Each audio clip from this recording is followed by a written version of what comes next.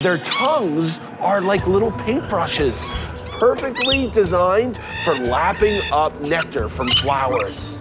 Those fuzzy tips that make it seem like a paintbrush are called papillae. The papillae are at the end of the tongue and form a sort of U shape.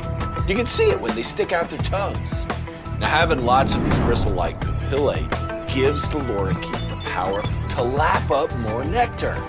There's more surface to lick with and for the nectar to get stuck on. These tongues are another incredible creature power.